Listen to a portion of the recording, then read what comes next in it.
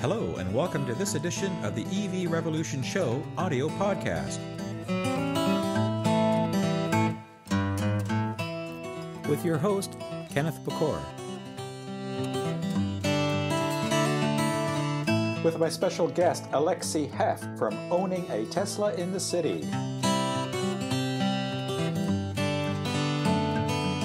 This is episode 7, recorded via WebEx on November 9th, 2018.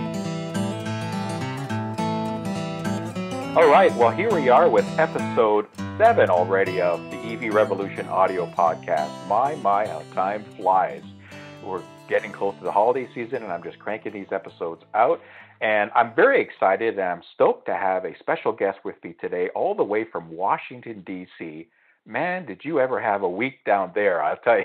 For Canadians watching what's going on, I have Miss Alexi Hoeft. Did I pronounce that right? I should have asked you how I pronounce your last name. It's not a very phonetic last name, right. So we pronounce it Heft, but probably originally it was something like Hoeft. That's kind of what I was leaning towards. It's Dutch or Germanic or something. Is that correct? Yeah, that area, yeah. Okay, well, gee, I'm not doing too bad there for an older guy. Well, welcome very much. Thank you very much for joining me on the show. It's an honor and a pleasure to have you here. Thanks so much, Ken. I'm really excited. Yeah, virtually. You know, we're, 2,000 miles apart or something like that? I don't know, 1,200 miles? About 1,000, yeah. 1,000, there we go.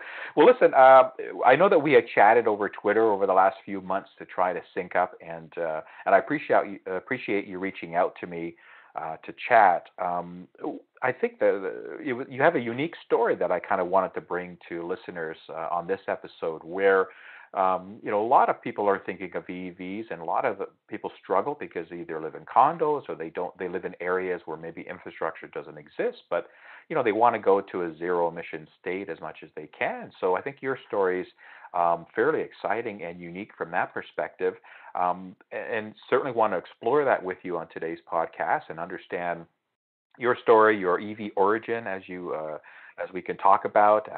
Obviously, you have a Model 3, how you like the Model 3, and I already know because you've been smiling since we started talking about this, so obviously that gives everything away. And then, some of the challenges you may face from an EV infrastructure. I'm not familiar with the Washington, D.C. area from what's there, from a state and from a municipal level for infrastructure. So it'd be interesting to get your take on that and your experiences. And then I know we had a couple of questions come in that we'll address, and we'll talk a little bit about news. So is that okay with you from an itinerary perspective? I'm ready. Sounds great. Now you, off the top for our listeners, you are a math major. You actually do an online calculus tutoring. Is that correct? Business? Exactly. Wow. I do one-on-one math tutoring, and occasionally it's in person if they're within 2 or 3 miles of me, but everything else is virtual like this, and you can get so much done these days writing math formulas on the screen. It's pretty interactive. You can. Now let's get the plug out of the way right away. What's the web address for your calculus tutoring? Let's shout that out there. I need to pass calculus.com. That's pretty easy. All right. Folks, if you have any kids, or if you're a student taking calculus, or you just maybe somebody older like me that wants to melt your brain, then sign up for I just want to pass calculus.com. Is that correct? Did I get that right? I need to pass calculus.com. I need to pass calculus.com. Some people want to pass calculus. Most people need to pass calculus. There you go. I understand the difference. All right. Well, that's great. So listen, tell me a little bit about your EV origin story. Now, the Model 3 is your first electric car. Is that correct? It is. I had an old Honda Accord before that, and that was my only other car. Okay. And I have to give credit to my aunt and uncle from the Seattle area. They live in Olympia, Washington. Beautiful area. I've been there a few times. Still love it. Yes, and it's another Tesla hotspot. Yes, big time. And I think it was summer 2011. They were really interested in pre-ordering a Model S. And we went to the downtown Seattle location, and they had a Roadster in the showroom. Wow. We sat in the Roadster. We learned all about the battery cells. And sight unseen, they put down a deposit for the Model S, and a year and a half later took delivery. Excellent. So that goes back, about 3 years or so, I guess? I guess 7 now. 7 already. Wow. Okay. Excellent. So they Yeah, were and one of the a lot of pioneers in that. getting into it. Hmm. Exactly, exactly. So many people were concerned for them. I've heard so many news stories about this company. Are you sure you're not going to lose your deposit? Hmm. And it was pretty risky way back then before the Model S. But they got their Model S. They're in love with it. They still own it. Very little battery degradation. And they love it so much. They both always wanted to drive it. And more recently, they replaced their second vehicle with another Model S. There you go. Excellent. And that's typically what we find with EV ownership. Again, I'm new to it as you are, but from people that I talk to that already have an existing EV, be it a Tesla, Nissan, or whatever, they typically will buy a second one, and that first one will get, handed down to a lesser use or to another family member or whatever as a secondary vehicle, and they'll upgrade their primary vehicle. So that seems to happen a lot, and that says a lot for the EV industry, which is still young, that these cars are competitive and are practical. Absolutely, absolutely. So you got incented a little bit by your family members and understanding their experiences in all electric transportation. You had mentioned that you had an old Honda Accord. Now we talked about this just before I pressed the record button for the show, of the different generations of some of the different perspectives and ideas. And I talk to a lot of folks that are a little bit younger than my age, but maybe not a whole lot younger, like yourself being a millennial. Obviously, your growing up is much more aware of the environment, of surroundings. We're a much more connected world than in my generation, as an example. So did that have any influence on your choice to start looking to EV, in addition to your family experiences? I do think so. I got another family experience with my dad pre-ordering the Model X. Hmm. And then once you get this little germ of an idea in your head, it's like a chain reaction, and you Hmm. want more and more parts of your life to match up. Hmm. And so I was really interested in getting an electric car myself. And then since then, also, it's impacted other areas, like I recycle more often with the things that are harder to recycle. It's really great how it's this cascading effect. I do think reading the newspaper and talking to friends about all these sustainability issues, I think that also helped a lot. And that's a great point you make. It certainly does create a greater awareness when you start thinking about electric vehicles. Be it full battery only or plug-in hybrid, as I kind of lump the two in together all the time. It does give you that awareness of, if I'm going to get an EV for these reasons, I should probably look at some of the other things I can do to help from an environmental and health aspect, right? Exactly. Hmm. So it goes from recycling to eating healthier to exercise and everything in between, as how we look at the world. Absolutely. Exactly. So, so you had this Honda Accord, and I take it, was it on its last legs, and you needed to get another car because your DC gets not as cold as the climate is up here in Toronto area where I am, but you do get snow, you do get some seasons, right? You get the four seasons come and go. So how did all that idea that germinated? How did it kind of get into a reservation, I guess, for a Model 3? Yeah, so I waited as long as possible in my life to own a car. Hmm. When you're a college student, it's hard to afford one. Hmm. I waited until I was about 26 years old, and I Hmm. finally got a car. This Honda Accord had over 100,000 miles at the time. Yeah. And with a really old used car, you don't have to pay that much for operation of the vehicle compared to a new car's Hmm. depreciation. But still, you have to replace everything gradually. And you always think, okay, I did the timing belt, now I probably get a brake. Or, oh, I just rebuilt the entire transmission, I probably get a brake now. But you never really get a break from servicing. That's It was true. still a pretty economical car, but you're constantly replacing things. So it was on its last legs in that sense, that everything was due for replacement gradually, and I just had to prioritize what was I going to replace first. Luckily, it never broke down with me, so that was good. But then, yeah, March 31st, I stood in line 2016 and got Wow. my reservation Okay. and got that car, the Honda Accord, to last all the way through to May 4th, 2018, when I took delivery. Excellent. And it's interesting that you stood in line at one of the Tesla stores. And this is a sight unseen crowd, when before the reveal, correct? Before the reveal, exactly. Right. That night, I was really excited for the show to see the reveal, but I knew I wanted this car. Yeah. And of course, if it turned out the car was not at all what I was expecting, then I could just get my deposit back. But I was pretty sure, based on all the leaked details, that it was exactly up my alley, and I'd have an extra 2.5 years to save up for the car, and it just seemed to make sense for me. Now, at that time in March of 2016, once you put your reservation and then the reveal came, and you were satisfied with what came out that Elon had announced, and you knew it was going to be a bit of a waiting game, and we all did. Did you start thinking about, okay, once I get the car, where am I going to charge it? What kind of infrastructure is in place? Like, did you buy the car first before looking at what's available, or did you kind of do some homework prior to that? So people are different. For me, I was so excited about the car and I so wanted it that I was going to make it fit into my life. And for other people, the charging has to be more convenient for it to make sense for them. So at the time when I stood in line, I was up in New Jersey at Rutgers finishing my math grad degree.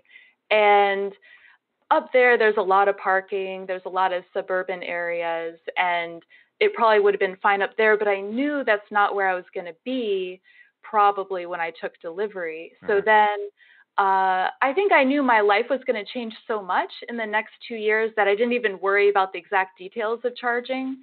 And then in the meanwhile, I moved down to DC, graduated, moved down to DC and got married. So a lot changed. Wow, you had quite the emotional ride on all kinds of different levels there. Exactly. Getting married, buying a car, sight unseen, all that stuff. Exactly. Yeah. Well, that's and sometimes that's what we have to do as people. We just have to trust our judgment there and go for it. And certainly, it's worked out for you. So you had some time to wait for your car. You started to get involved, I take it, on forums and websites and clubs and this kind of stuff. Tell a little bit about that waiting experience up until the Model 3. Yeah, there are so many great clubs and Facebook groups, and on Twitter you can follow the #Tesla hashtag and get to know the types of people you want to follow. YouTube channels that are just so much fun to follow with people, Teslas with different lifestyles. And I listened to podcasts, and I consumed the forums. So I think the forums are absolutely incredible when you have a very particular question, especially when there's not likely a YouTube video for it. But I do want to start participating more in forums. But that was really helpful. For over 2 years waiting, I had this fantastic, energetic community to reach out to learn from, to watch them receive their cars, learn more about the Model S and the Model X, and it really made the time pass faster. Excellent. Now, you picked up your car in May of this year, and I believe, if I remember reading correctly, you named it Luna. Is that correct? Yeah, she's Luna. She's my Luna. baby. I love her very much. It's a white Model 3, is that correct? It's the light silver. The light the silver okay. metallic that's, I think, no longer even off menu. Is it fully discontinued? It may be. I haven't looked at the design studio site for quite some time. But I think the obsidian black, which was the more expensive black, and the light silver, the metallic silver, were the two least popular colors. So I think those have been phased out. I believe so. So you were kind of like me when I got my Leaf. I decided to get the what they call it's a greenish color. Anyway, people have seen pictures and videos of it. But one of the main reasons is because I liked it. It was different. It wasn't very popular. So just to be different, right? Be a bit more unique. Yeah, I was a little bit on the fence for the color, and then a really nice Twitter friend of mine invited me to the unveiling of the semi-truck and the Roadster last November. Yep. And while I was there, I saw the Model 3 in person for the first time. This was a year and a half after putting down my deposit. And I was so excited. And seeing the car in person really helped me choose my color. Right. I loved all the colors, but I was just obsessed with the light silver. I think I just love the clean look and very timeless. So Hmm. that really sealed the deal for me. So if you're not sure about the color, then just head over to the nearest showroom for Hmm. Tesla. And Hmm. I think looking at all the different cars in all the different colors can really help. Exactly, and buyers nowadays have that luxury of that there's some at least some show cars in showrooms that you could go sit in and try them. I don't know if they've started the driving programs yet in some of the stores. I think it's very regional, but certainly you know sitting in it, looking at it, touching it, smelling it, all that good stuff that we like to do is now available for people and has been for the last few months that they can go and try. So it was great that you had the opportunity to see that as well to cement in your choice of color and keep you excited for delivery day. Yes, and I had to have my first sighting of the Model 3, which involved a lot of screaming and jumping. It was really fun. I'm sure a lot of people. Yeah, you know, it was interesting when Trevor and I went down and did our video review in October before they started, just after production started. Yeah, it was definitely a car that hit all the buttons, and you know, again, seeing it in real life is much different than seeing it on the screen. So certainly encourage people who are thinking of a Tesla or any EV to go check out their dealers, and of course, you know, look at all the resources that are available. May this year comes around, you go to pick up your car, you're super excited. You probably had to control your breathing so that you didn't pass out when you picked it up. How did that day go for you? Oh, it was a really fun day. Nice. Another Tesla friend of mine picked me up in the city in his red Model 3 and drove me out to the service center where I was taking delivery. Hmm. And it was just a really exciting day. The delivery itself, you know, you go through the paperwork and the Hmm. boring parts and looking over the car. Luckily, there were no issues with my car. Hmm. But really, it's the moment when the car is yours, you're done with your delivery appointment, and I haven't had a child, so I can't relate directly to the experience of the hospital pushing you out the door. Okay, go Hmm. take care of this child now. But in a Yeah. miniature way, Hmm. I sort of felt like that. Like this car was suddenly mine and I could drive anywhere in the world I wanted and just go start life. Hmm. That's an excellent analogy. It very much is like that whole experience, especially when it's such a different purchase. I mean, you know, EVs are still relatively new in the marketplace, and it's a different mindset, and there's a little bit of unknown and uncertainty about that. Gee, did I really make the right decision? You know, I want to go EV for these reasons, and is it right? So it's interesting that you felt that way. So how have the last 6 months been for you? They have been a great 6 months. Hmm. I think an electric vehicle was really compatible with me. Hmm. I'm a very sensitive person, so I don't like loud noises. Hmm. I don't like strong fumes, things Yep. like that. So for me, it was a very easy transition. I was ready to be away from all that stuff. And also, there are just all these little niceties like the pre cooling and the Hmm. preheating of the car. Plus, I was skipping 18 years of car technology. So there are so many things that you can even find in the most economical 2018 model of a car that Hmm. I wasn't used to in my 2000 Honda Accord. Hmm. So to combine the fact that it was a much fancier car than I was used to and much more modern, plus all of the little bonuses of Tesla Autopilot and all the fancy over-the-air updates that I've really enjoyed, already getting all these new features. It's Hmm. just been so much fun. 7,300 miles, Oh, wow, and good. I had a door handle recently that was taking too long to go back flush with the Hmm. car body, Hmm. but I had my first Tesla mobile service appointment this week, and it was so easy. You tell them what address the car is at and what time is convenient for you, and they drive their mobile service van out to meet you. And the vast majority of service complaints can be addressed without going to the service center. Yes. It was the best experience. So if you're not familiar with doing the mobile service appointments, I'd recommend when you make an appointment for service, mention that you want it to be a mobile service appointment.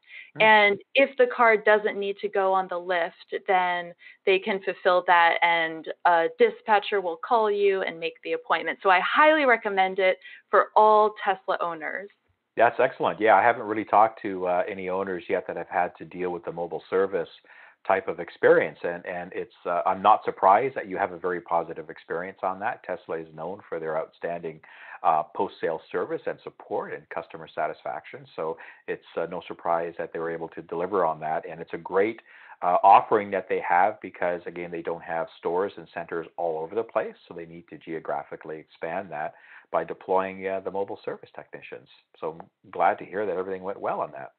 Yeah, and a few other things, no matter how much you read up about Tesla ahead of time, once you actually have the car and experience it in person, you learn so much more. Hmm. And supercharging, even though I understood how fast it was, to actually experience it in person on a road trip was incredible to have instantaneous charging speeds of about 450 miles per hour Hmm. is incredible. Hmm. And so there are people like my mother who like to drive 6 hour stretches without stopping or a Hmm. 5 minute break. And so there's a small segment of the population where supercharging still isn't fast enough. It would Hmm. change their road tripping style. Hmm. But for someone like me who has a slightly more leisurely pace and every 200 miles, I like stopping for 20 minutes. Hmm. It was effortless. Driving in my Honda for a road trip was exactly the same speed Hmm. because I like taking those little breaks. Hmm. That's a great points that you make. There are still the small number of people that want to just kind of get from A to B as fast as possible.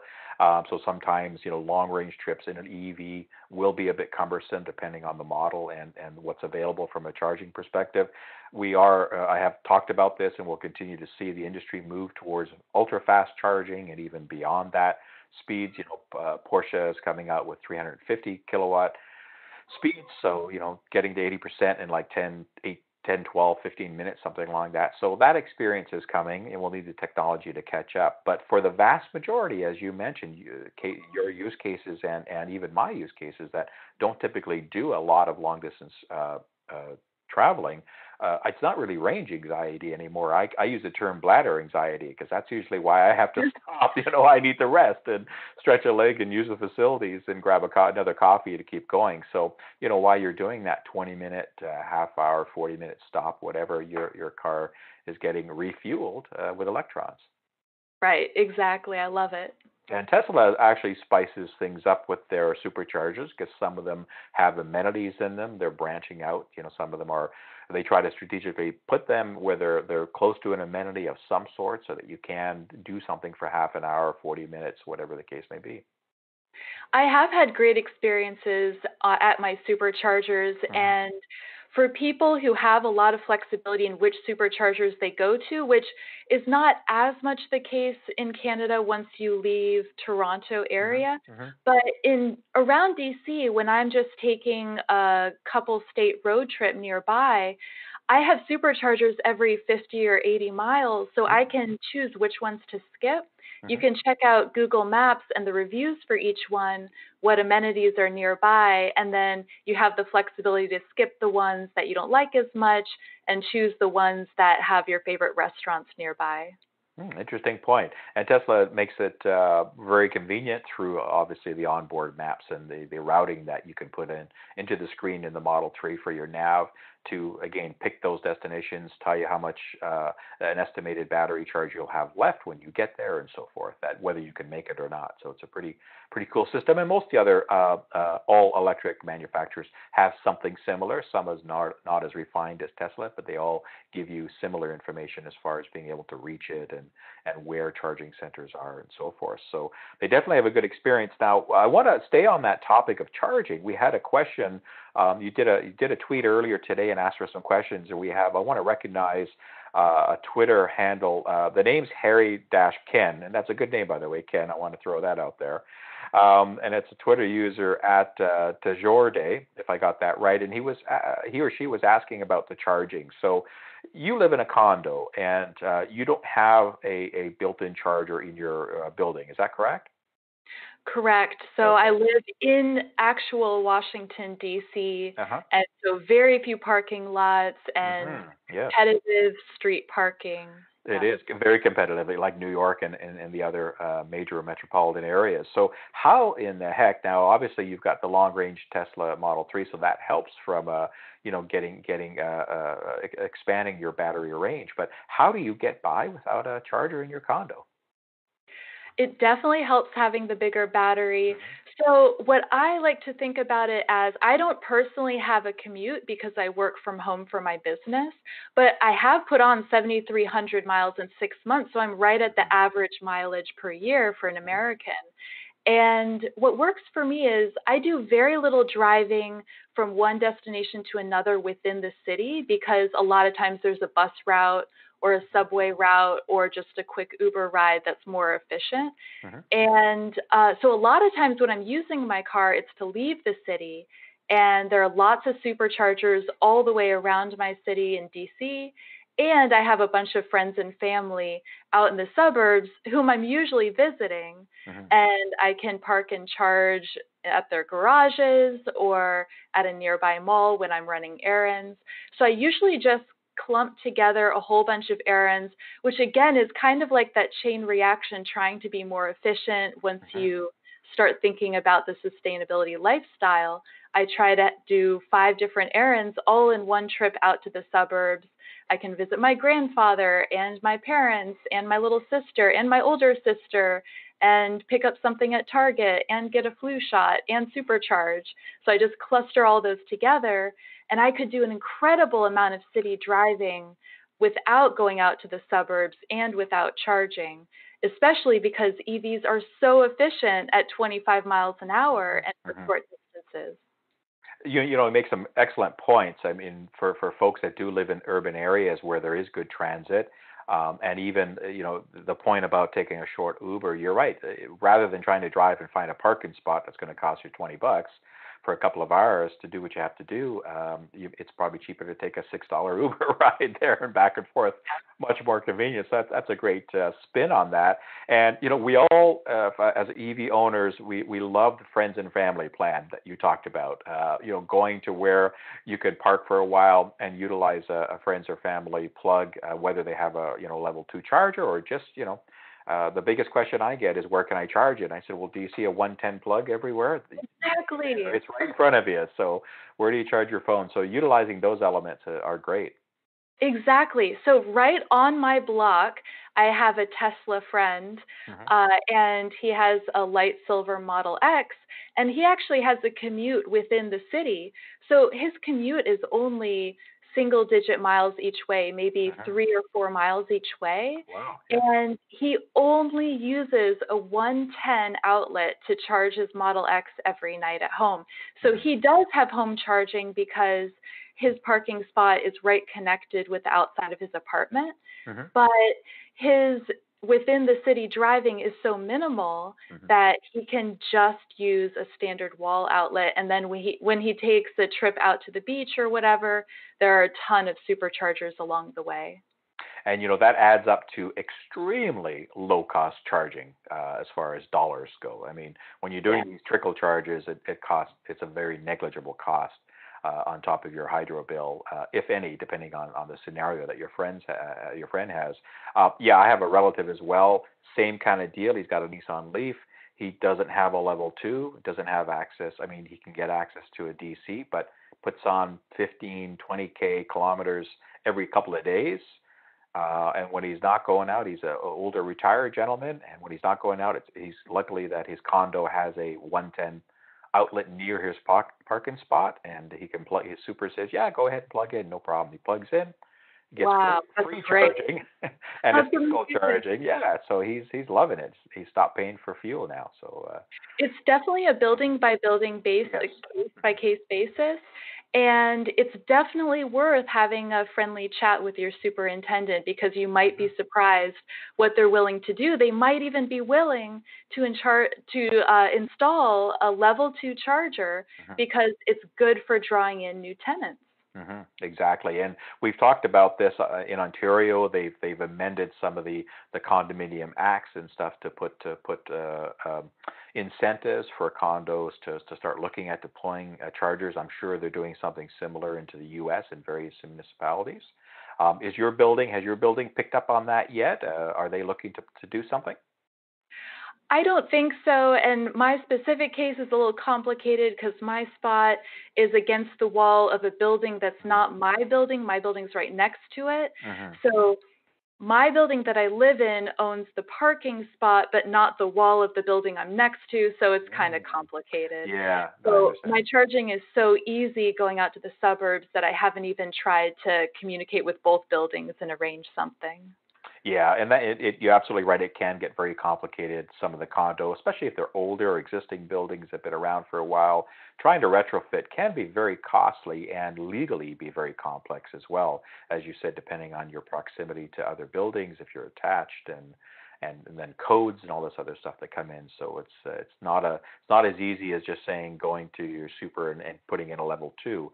There's a lot more to it in a lot of cases for that. But being aware of public infrastructure. And have you seen a growth in that, not just from a Tesla perspective, but from other types of chargers, level 2s and even other level 3 infrastructures going up? I do think it has been exploding exponentially. I love following PlugShare. Hmm. And what I especially love about PlugShare is when you open up the map and you see it dotted with all these chargers, Hmm. you can see specifically the speed and whether other people have success charging there. And also, some of them have free parking and free charging. So whenever I go to Costco, outside of DC, there's free charging. That's also a very good parking spot in the garage. So you get free parking, free charging, and the best spot in the house. So there are certain places where you can actually get free parking and free charging within the city. Hmm. So just browsing for a while in your area on PlugShare can unearth a couple of gems. That's another great point you make. I think everybody's familiar with IKEAs. They pretty well have standardized on DC fast and level 2s throughout most of their stores, if not all of them in North America, certainly here in Canada. So yeah, right. You can run errands, go for a couple hours. Most malls, things like that as well, are picking up. In fact, sometimes I feel a little guilty for parking in this primo parking spot. Once you get after the accessible needs parking and the mothers and infants or family parking, then you get the EV parking, and I kind of feel bad for parking there, but I'm going, why not? It's there. I might as well take it. So. Yeah, exactly. I So. think I've seen a couple pop up recently that I think are called Volta, Hmm. and they Yeah. have a big blue light, Hmm. and they have just excellent spots in front of a bunch of malls in my area. It's great. Nice. So you mentioned that you did a road trip earlier. How long was that road trip? Was it just kind of a one-day thing out and then on a trip, or was it a multi-day trip?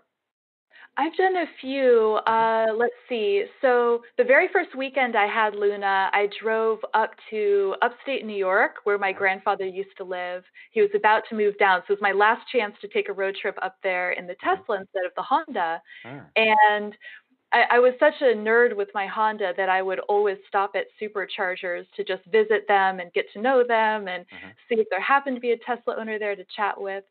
But that was about 400 miles one way. Okay. And so for me, when I would drive with my Honda, my wrists and arms would tend to get the most tired from all the tiny little motions to stay in the lane. Hmm. So I love autopilot for that. Hmm. And then as far as the supercharging cadence, that was effortless for me because it exactly matched what I'm used to for road trips.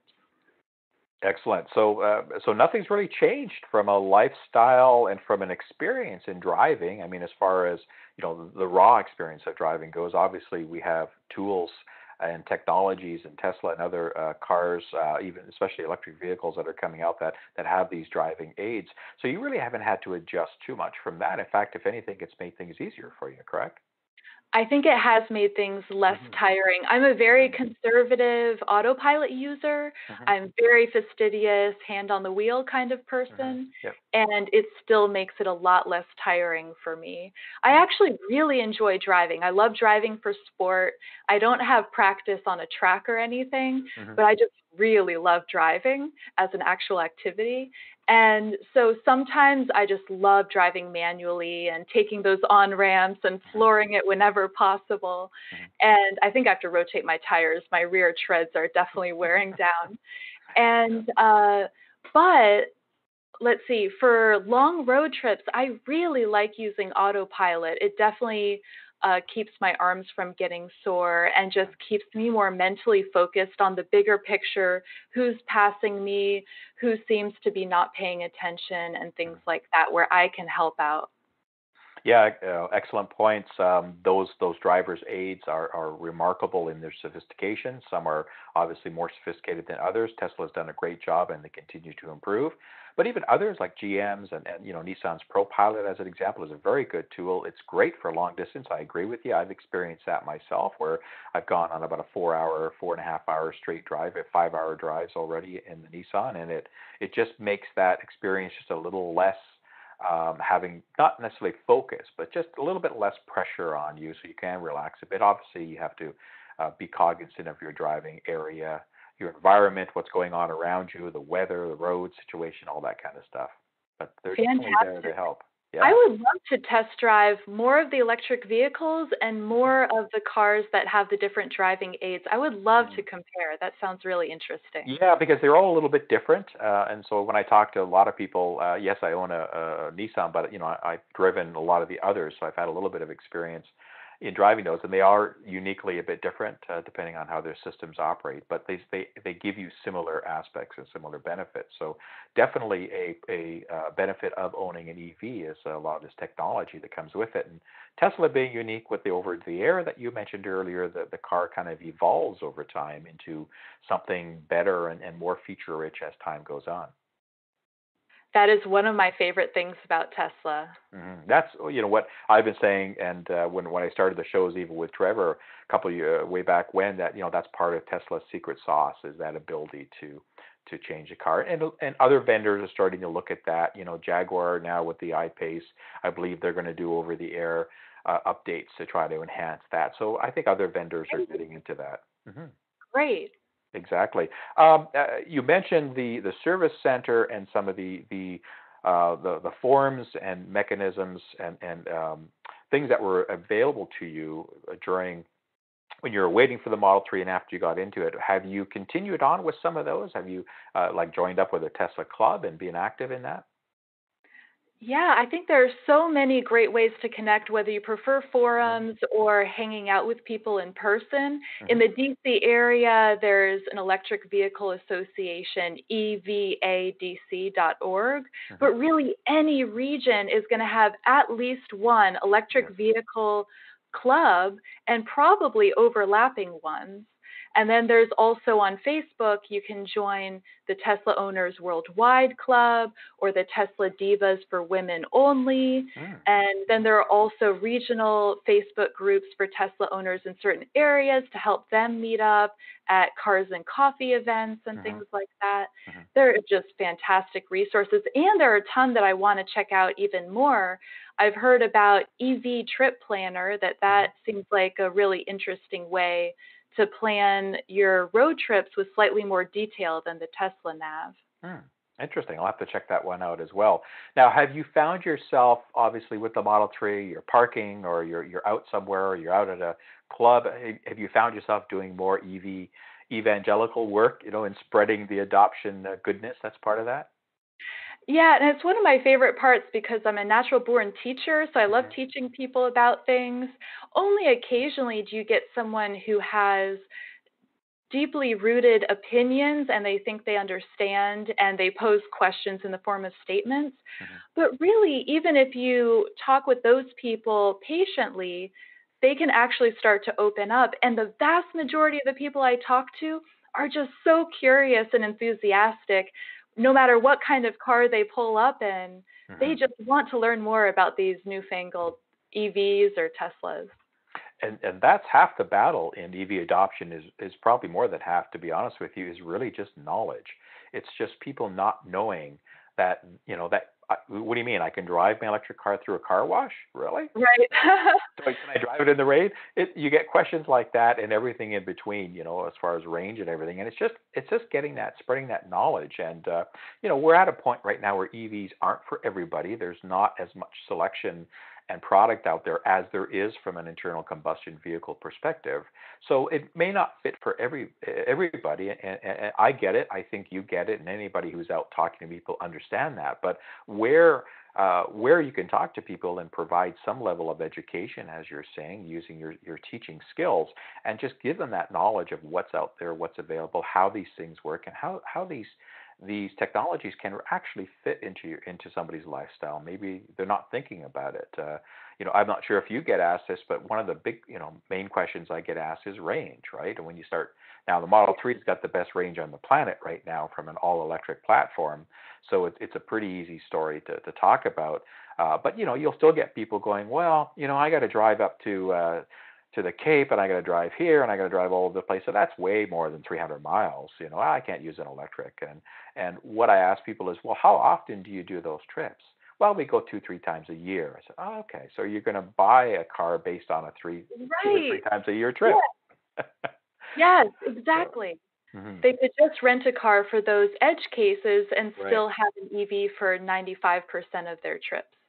And I really think one of the best ways to spread the knowledge of EVs is just as more people have them, then all their neighbors just get to experience the person owning the car in a very normal way. Right. There's nothing that weird about it. You plug it in just like your smartphone when you arrive home. For most people, I'm the exception. And they just get to see you month after month, have this very easy, normal car, and then they suddenly realize, oh, it's just a normal car that happens to be electric. And very quiet as we sneak I up love on people. No, you're absolutely right. That's a great way to spur on adoption is just through our own experiences and neighbors. Now, since you've got your Tesla and electric car, have you been able to get some of your friends or family that weren't into electric cars over to that side of to see the light there and make a decision?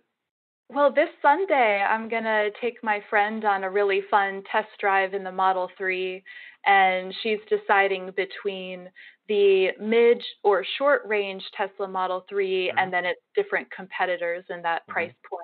So just giving her a taste of the supercharging and autopilot and what it's like to drive the car, because I don't think she's even seen one, let alone sat in one or driven one. And then she can compare apples to apples with the other cars. But yeah, basically I just share my experiences with my friends and on Twitter. And if they have more questions, then I'm happy to answer them. But I try not to be too much in their face about Tesla all the time, just because I do think the Twitter Tesla community is a great outlet for me, because then I can talk to all these people who are super into Tesla without overly exhausting all of my closest friends and family. No, that's true, because sometimes they can get sick of hearing about electric cars because we're so passionate and excited to talk about it and our experiences. So that's great. And that's one of the benefits I find of and not just myself and what I'm hearing from you, but other EV owners that I talk to and have met, is they just want to share that excitement and spread that knowledge of their own use cases, and be it just by example. You mentioned the clubs before. It's a great avenue where when clubs do events. I've done some public events, and we go out and people. It's a great place for people that don't have EVs to come and ask those questions, see the cars. Sometimes we do drive-alongs and we do rides for people, and that kind of gets their head turning. Hey, this is just kind of like a regular car. There's really nothing other than that EV grin you get when you stomp on the accelerator. Yeah, a shout out to the officially sanctioned Tesla owners clubs. They're all over the place in Europe, North America. I think they're pretty broad. And if you Google Tesla owners clubs directory, then on the Tesla website, there's an email contact for every single official Tesla owners clubs, in addition to all of these more EV general clubs and regional clubs that are just for fun. So there's a broad range of in-person events too. And there's more spinning up all the time from what I see, because this movement is gaining a lot of traction. Have you seen now, it's one of those things where when you get a certain model of a car or you get into a certain type of vehicle, then you all of a sudden notice a lot more in the street. Have you come across that now since your Model 3 ownership? Yes, I have very sharply honed Tesla radar, I can Mhm. spot, an eighth of a Model S like 2 blocks down going through a light. Yeah. I think it's because every time I saw a Tesla, I got this endorphin rush in my brain, Mhm. and that's how the brain best learns things, is getting really excited about something. Mhm. Now I can't not see them. And DC is also another hot spot for Teslas. There are Yes. so many here. Mhm. Absolutely. So, and remember that, folks. Endorphins is what you need for I need to pass calculus, right? On top of Alexi's help for that, for sure. Well, that's awesome. I mean, a couple things I wanted to talk about, of course, in sharing your story and get your viewpoints on a couple of news articles that have come out recently. I'm just reading an article about California that they've passed, or they're about to surpass 500,000 plug-in electric car sales since they Wow. started selling into that state. I believe back in 2010 or around that time frame when they were starting to track these numbers. And we know California is the first CARB state. It's the first ZEV state as well that they've come out with. So there's a lot of momentum. But that's just an astounding number when you look at. I just reported on one of my last shows that the U.S. itself just passed the million plug-in vehicle car adoptions. How do you feel about that? Are you excited to see those kind of numbers and to see that kind of uptake? I'm so excited because the more we can see EVs working out on a grand scale in regional areas, the more other governors and mayors are going to support their own local areas, whether it's supporting Tesla sales or supporting charging infrastructure. Because we had Norway always as this massive Hmm. outlier percentage Right. wise for EVs because of the government helping them out. And now to have our own version of Norway within the US Hmm. and to be able to see how it can work under US governance can help out other US states get more excited about passing legislation that helps them out too. And even with all the excitement this past Tuesday that you guys had, especially at the epicenter being in DC where you are, Yeah. now that the dust has settled from that, I really don't see from a high level this whole industry kind of slowing down in the U.S. specifically. It's kind of got so much momentum that there's just too much going on to see that. Do you get the same sense, being that you live in the U.S., you're U.S. What's your thoughts about that? Exactly. I think we're past the tipping point at this Hmm. point, and we're still around, I think it's 1 to 2% electric vehicle sales, so it's not super large. But when you go to certain areas like DC or San Francisco and you see a massive number of EVs, and then you have that nonlinear effect of everyone's neighbors getting to know EVs and how normal and easy they are, Hmm. then it really spreads exponentially and then other municipalities can get used to it. But I really think we're past the tipping point where EVs are pretty normal to own, and you don't have to be willing to completely change your lifestyle to own one. And there's such a variety. So if you like a certain brand of car, a lot of brands now have their own version of an EV, so you can stay in your favorite brand. And there's all different ranges in luxury and range. Hmm. And so I think there's an EV for a larger and larger portion of the market at this point. Hmm.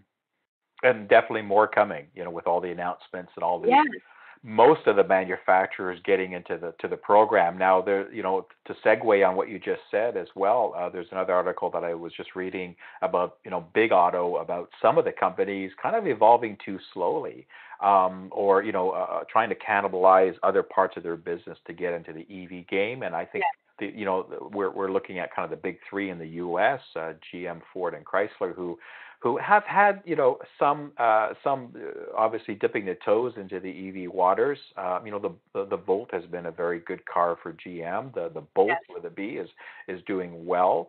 Ford products have been limited in a lot of cases. The people that have them love them, but they've just, they haven't got to the range scale yet that you talked about. Kind of what's being level set now. And Chrysler has kind of missed the boat on that too. They're still kind of struggling more with hybrids and more with some plug-in vehicles. I think the Pacific has a great vehicle for those use yes. cases where a mom's got some kids or whatever, a family's using it for 20, 30 miles a day. doing errands and running to school and soccer practice and all this kind of stuff, it's a great alternative where you can drive on battery only, and Mitsu with the Outlander as well. So what's your take on that? Are you seeing, when you talk to people, are you seeing them, I'm a Ford guy and I'm always going to be a Ford guy? You're starting to see some of these mindsets change. I do think so, and I'm really glad to see so many options, because some people will take maybe one generation of EV ownership to Hmm. then be a little more broad-minded in which brand that they buy. But I'm really excited about cars like the GM Bolt with a B. Hmm. I think it has great specs and it hits a great large segment of the market, and I see more of them around DC these days. Hmm. I do think that the next step for GM would be to get more serious about the production of the Bolt, Hmm. the marketing of the Bolt, and to get to the point where they're not losing money on every sale and making up for it with pickup trucks. It Hmm. should be a self-sustaining part of the business, so that if there's a major shift in the market towards EVs, GM isn't in trouble.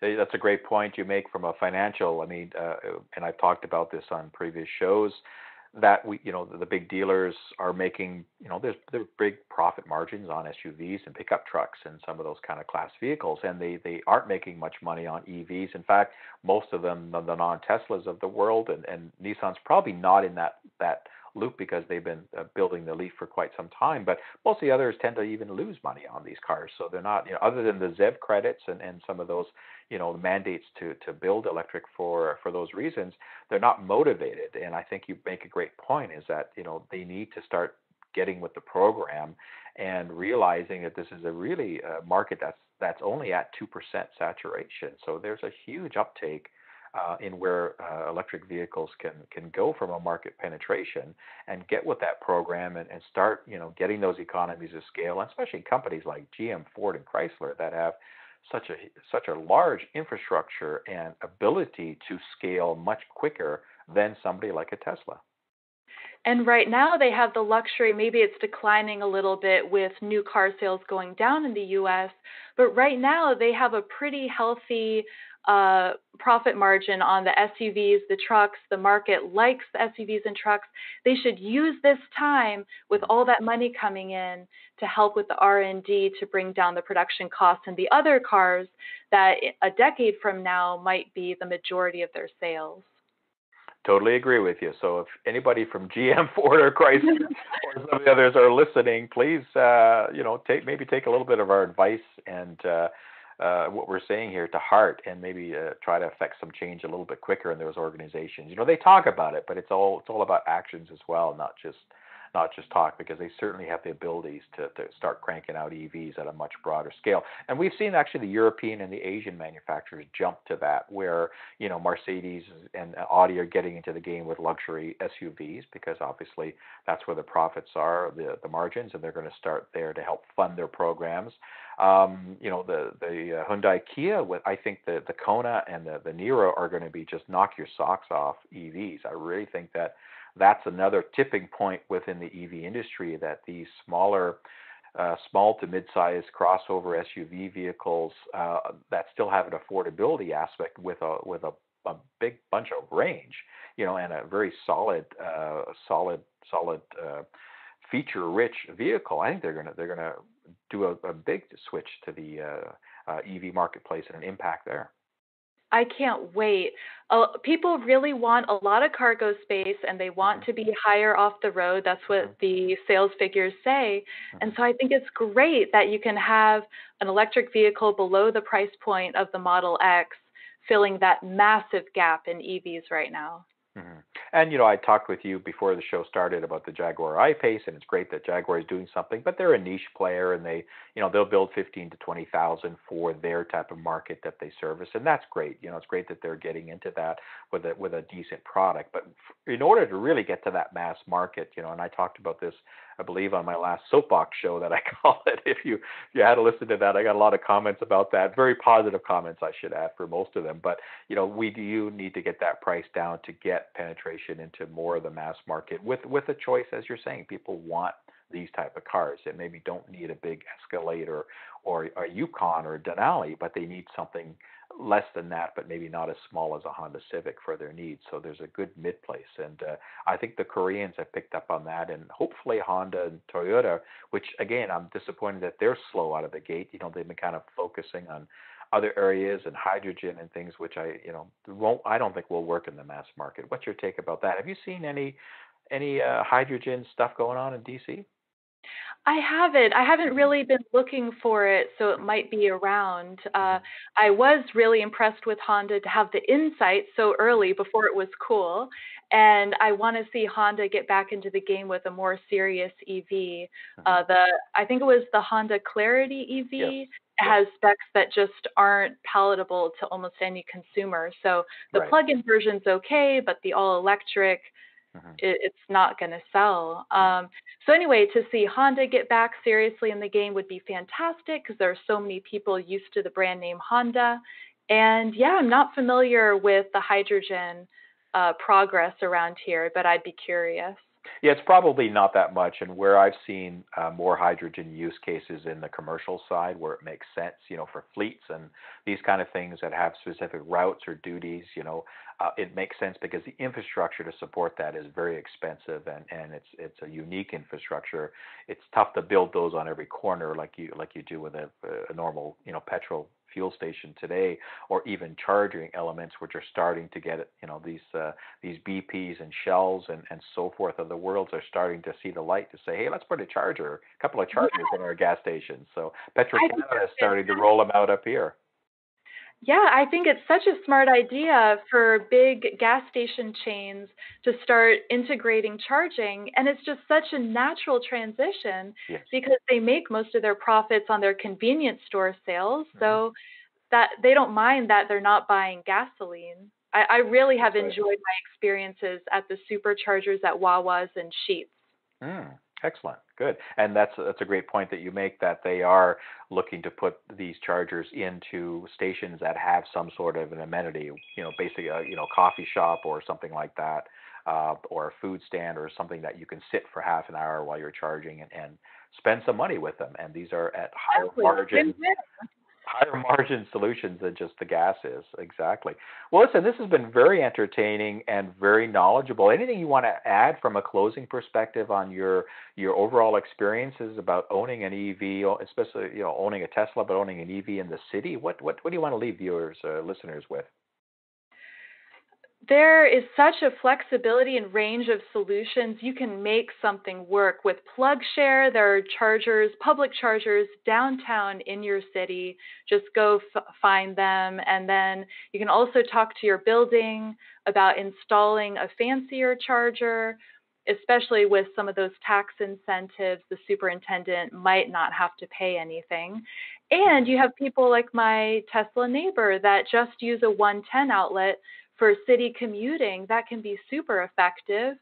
And supercharging is really fast, and a lot of the other public high speed charging is coming. Mhm. So if you haven't tried an EV, just go try some test drives and bother your neighbor down the road that has one and get to know it a little more because it's surprisingly easy and natural. It's not a big lifestyle change for most people. Exactly. And just, on that charging note, you jogged my memory, is that from a Tesla perspective, you're not just limited to superchargers. You can use other level 2 chargers with the J1772 adapter, I believe that you can get quite easily. And I keep tweeting Elon now. I'm just going to keep bugging him once a week until I get an answer on this Model 3 CHAdeMO adapter, because I have a Oh, lot of people that text me and email me about that. When's that coming out? Because I know in some specific areas, CCS and CHAdeMO is becoming quite large, from a just as large as supercharging is from a deployment. So it'd be nice to give Tesla owners the ability to utilize those services. CCS won't be coming anytime soon, but CHAdeMO is there, and they just got to get it working with the Model 3. You haven't heard anything on that, have you?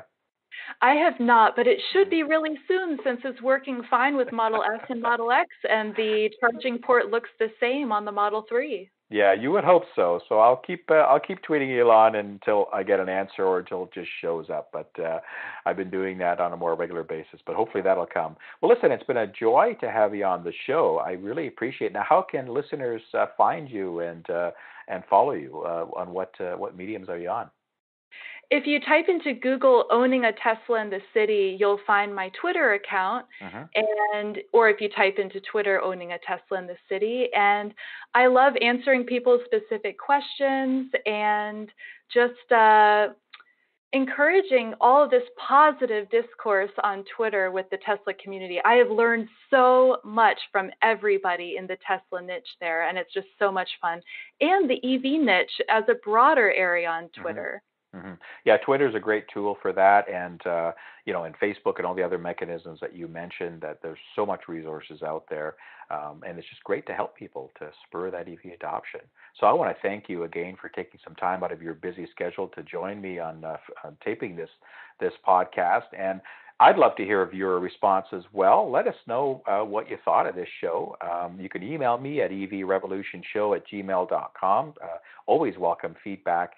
And if you're looking for a show topic, let me know. Of course, I'm on Twitter as well, as Alexi is. I'm at EVRevShow as my Twitter handle. If you're not following me on YouTube, please just Google EV Revolution Show, and all the stuff will pop up. And for those that are interested in supporting me on Patreon, you can check out www.patreon.com/EV Revolution Show. Check out my page, and if you're interested, even $1 a month will help go a long way in helping me to produce this fine, hopefully quality entertainment that we've provided here today with my lovely guest, Alexi. So thank you very much again for joining me. It's been an honor and a pleasure. Thank you so much, Ken. I really enjoyed Lucky Episode 7. That's right. It is a lucky episode. And let's keep in touch. And when you do come up to the GTA area, when you guys come up, let me know. I'd love to meet up with you and have a chat, see how things are going. I can't wait. There's superchargers all the way there. Excellent. And I'll probably reach out to you in the future to get you back on a show one of these days. Perfect. If you're up for that. This has been so much fun. Excellent. Well, thank you very much again, and thank you to my listeners, and I want to wish everybody all the best, and take care out there. Well, until next time. Bye. This episode of the EV Revolution Show is sponsored by File Sanctuary. Need a great web host for your business? Need to get email at yourdomain.com? They provide professional, feature-rich web and email hosting for any project you have in mind. Get started today at filesanctuary.net/cloud and save 10% with promo code EVRevShow.